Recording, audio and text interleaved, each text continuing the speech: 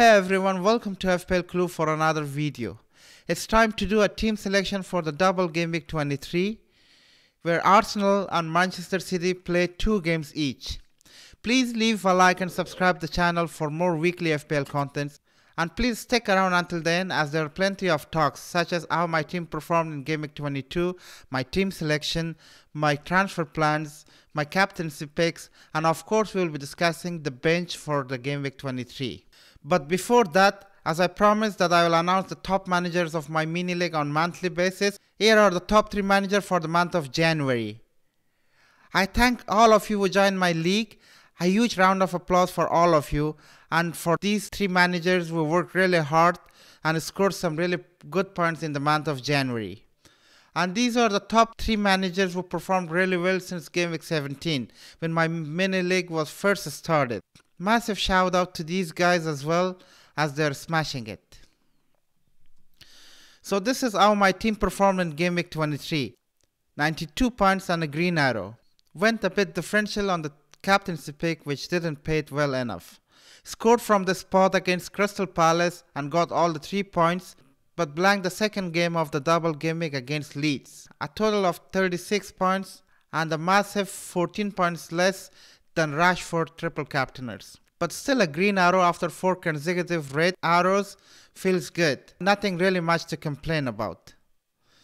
Gnonto turned to be a good transfer, while James' substitution just before the hour mark was the disappointment of the game week. KDB was benched, but Pep Guardiola said that it was tactical decision, nothing more than that. So that shouldn't concern you a lot. So this is how my team is shaping up for the double game week 23. In goal, as always, I start Kepa. He's turning into a FPL great, scoring a massive 29 points in the last 3 games. They play West Ham away next, who are not solid in attack. They are amongst the team who haven't created a decent amount of big chances, shots on target or expected goals. And with Reece James and Chilwell back from injury and some new signings, there are a lot more expected from Chelsea, from defense to attack. Kepa is making lots of saves, so we have the luxury of getting some save points as well. And of course, in the low scoring games, he also gets bonus points. Moving on to the defense, Luke Shaw is the first defender for this game week. Leeds away doesn't look very ideal, especially what we saw in the midweek, especially when Casemiro is suspended. It might not be a good game from defensive point of view. So many of you might start moving him out, but I might still play him for this game week because I'll have other areas to take care of. Attacking return is expected from Luke Shaw, but even a clean sheet is still quite possible. Next is James. Reece James was the last minute addition in my team, and it almost paid me off if he wasn't subbed off in 59th minute, but unfortunately it turned to be a 1-pointer for Reece James. Hopes are high on him against West Ham, as they are not so good in front of goal. So a clean sheet might be well possible. It remains to be seen how many minutes will he get against the David Moyes side. West Ham are good defensively, but if James plays at his best, as he did last season, he might still do the damage. Next is Trippier. Not much to say about him. He is a must-have FPL asset, a very easy game against Bournemouth, so a clean sheet is possible, and clean sheet means bonus point for Trippier, even if he doesn't get attacking returns. But the way Bournemouth is suffering defensively, I think Newcastle will score some goals against him, and there is a chance Trippier has some sort of involvement in that. Next is White. There is a slightly bit concern about his minutes, but if he plays 60 or 65 minutes in both games in game week 23, I think that should do the job. And there is no way I'm planning to transfer him out for another Arsenal defender. I'll make sure to have 3 Arsenal players in my team, and White is one of them. Arsenal has got an okay double game week. Clean sheet against Brentford is a possibility, but of course it won't be the case against Manchester City.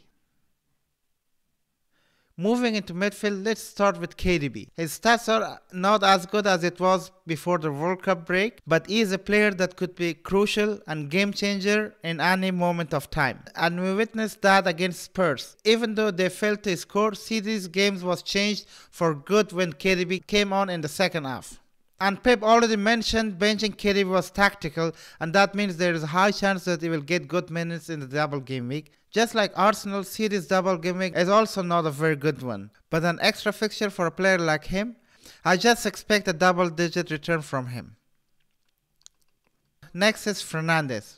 Bruno Fernandes was brought in by lots of managers for a one-week punt, mostly for KDB, and it turned to be a good decision for them.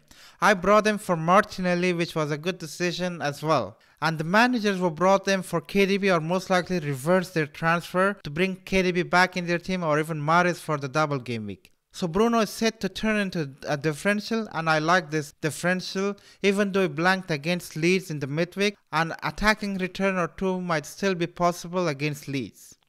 I'm planning to keep Fernandes for game week 25 at least, if not beyond that.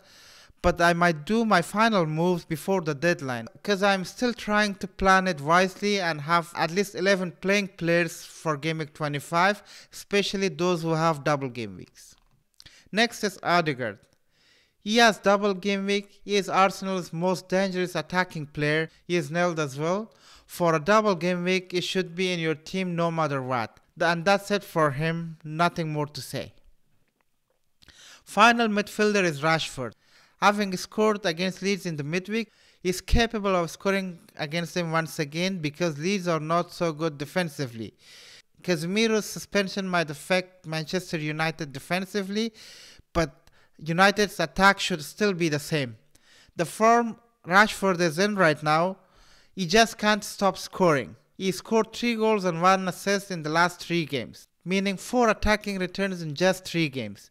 He and Trippier are the players that are going nowhere, and I can easily bench them in game week 25 and play them again in the following week. Moving into forward, Haaland is the forward pick that is in everyone's team, especially if he plays 2 times in a game week. Of course, players like him could blank as well, and he did so in the past game weeks. But let's not forget that he is capable of scoring a hat-trick as well. There's nothing else to talk about him. And TONEY wraps up my starting 11 for the game week. He was a troll since I brought him. Back-to-back one-pointer in game week 21 and game week 22. But let's not forget that he scored against the likes of Mancehster City, Spurs, Newcastle, etc. Maybe this week is the week for TONEY to return. But at the same week, Arsenal has a double game week. And like I said earlier, I'll triple up on Arsenal players because not only in game week 23, they have a double game week in game week 25 as well. So because TONEY has a hard fixture against one of the best defense in the league, I have decided to transfer him out to bring NKETIAH in. Because first, TONEY has a hard fixture against Arsenal and NKETIAH has a double game week. Second, TONEY has blank in game week 25 and NKETIAH have a double game week in game week 25 as well. So that means that NKETIAH will play 3 more fixtures than TONEY in the space of 3 game weeks. So this is my transfer plan for this game week, but I will finalize my transfer or transfers before the deadline, and there might be some other changes as well because I have 5 players who blanks in game week 25 other than TONEY. Moving into the bench, Ward of course is the backup keeper, plays Brighton home. Andreas has an easy game against Forest, therefore he will cover my first bench. Dank plays Crystal Palace away, is in my second bench, and final bench is Nyonto, who play United at home. Even though he scored against United in Old Trafford, I don't think it might happen again. There's a high chance that he might blank, so he will be in my third bench, but even my bench order might change before the deadline. Haaland will be my captain for this gaming, and Odegaard is my vice captain. Let me know down in the comments below what are your transfer plans and what are the captaincy picks. And that's it for today. I hope that you guys enjoyed the content. Please leave a like and subscribe the channel, and I'll see you guys in the next video.